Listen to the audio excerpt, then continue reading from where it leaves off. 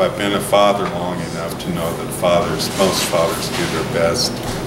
But this is one that I wrote from the point of view of a son, and hopefully there's something in here for all the sons and daughters. It's called Sons of Disappointment.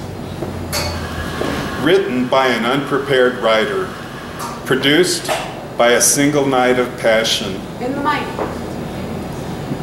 Written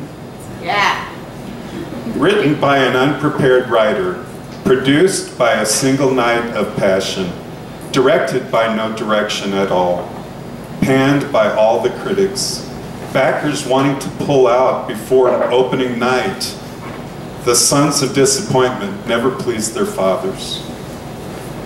An unrehearsed script, scribbled upon the wind, never remembering lines from the moment they can talk, never staying in position from the moment they can walk.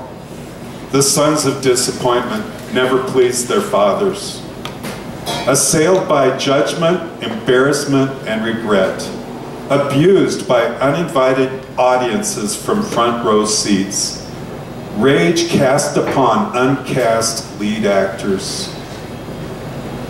Leaving the stage mid-performance, looking for their own entourage, they take their show on the road.